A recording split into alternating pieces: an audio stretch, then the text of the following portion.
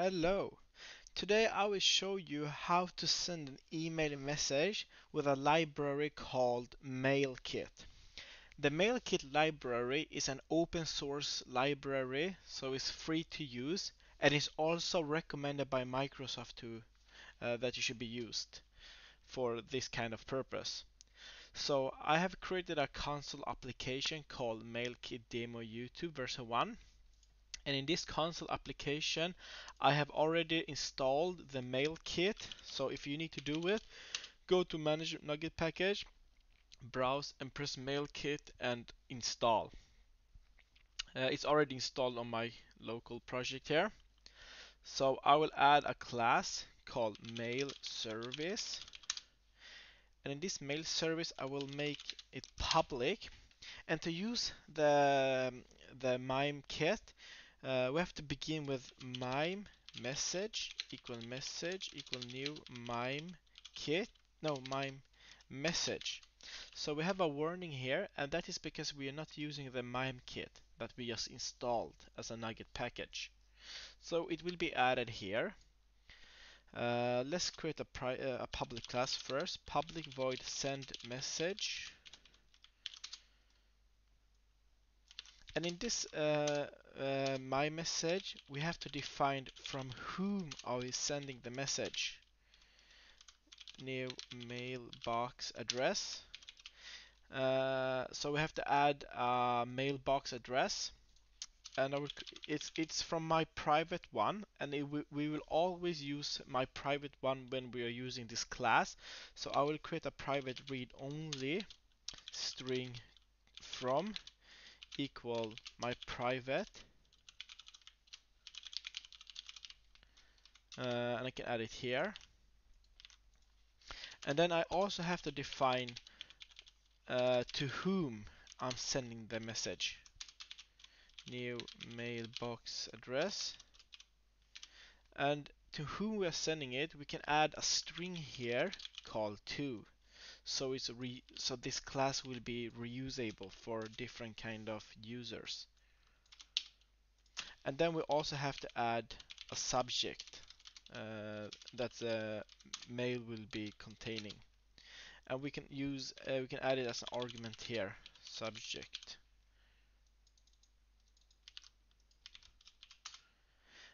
Furthermore, we have to define the body text. So we say text body. No, we do body. Sorry, body equal new text part, and we call it. It should be a plain text, and the text is equal to something we're adding as an argument here.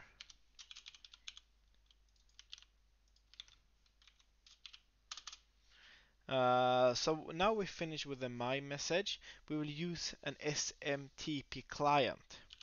So we do using var client equal new SMTP client,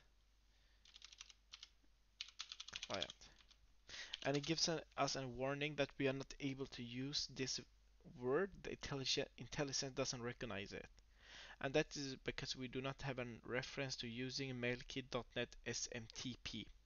So I will press here and it will be added up here. So now when we're using the mail kit, we're gonna say client. We're gonna make some server certificate validation callback, and we won't do any certification, so we do just like something like this. Is true, and this is something I got from the description of this library for demo no validation. Furthermore, we also have to make client.authentication, and in the authentication we have to define mail and password.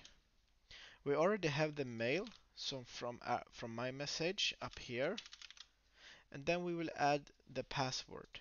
So we make private read only, read only string password equal test. So I will change that very soon. but you guys won't see that because then you will know my password. And then finally we're gonna do client dot send. Oops. And what are we going to send? Yeah, we're gonna send the mime message here. So this mime message will contain from whom we're sending, to whom we're sending, the subject and the body, the text body.